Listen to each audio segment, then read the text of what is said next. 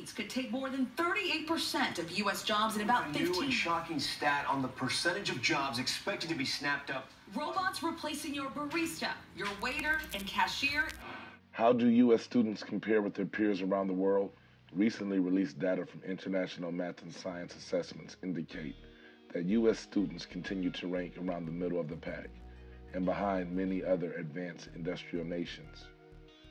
In the most recent test from 2015, 10 countries out of the 48 total had statistically higher average fourth grade math scores than the U.S., while 7 countries had higher average science scores. In the 8th grade test, 7 out of 37 countries had statistically higher average math scores than the U.S., and 7 had higher science scores.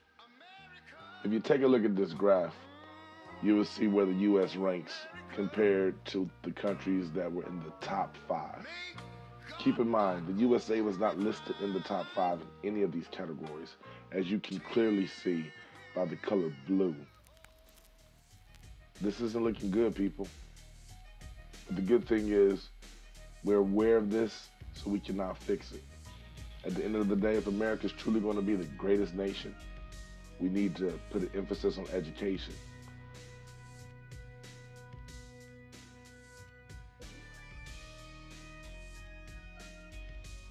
Can you do me a favor, please? Go ahead and take out your cell phone. What brand is it? Is it a Samsung, LG, Hawaii, Kyocera, or maybe it's an iPhone? Where was this device manufactured? Were any of those countries ranked higher than the USA? I'll go ahead and answer that for you. Yes. Among the 35 members of the Organization for Economic Cooperation and Development, which sponsors the PISA initiative, the U.S. ranked 30th in math and 19th in science. Math is the universal language, man. No matter where you go, 2 + 2 is 4. It's the essential building block for conversation. We're obviously not very good at it. Coincidence? I think not. Look at this. I know y'all recognize these. Everybody got one of these in their pockets. We can't live without these devices. Our whole lives are based around these little teeny tiny pocket computers. And none of them are manufactured in the USA. Not a single one.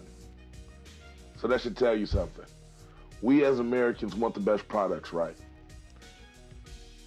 But none of the best products are made in America. So what do? We import from all of these countries. What do these countries buy from America? Not very much. You're not going to go to South Korea and see people driving Cadillacs. But in America, you see people driving Kias and Hyundais every day. That's pretty much how everything works. And so right now we have a school system that's preparing our children for jobs that are not going to be there. Because we got this boogeyman right now that's standing in the room. It's called automation. And we love automation.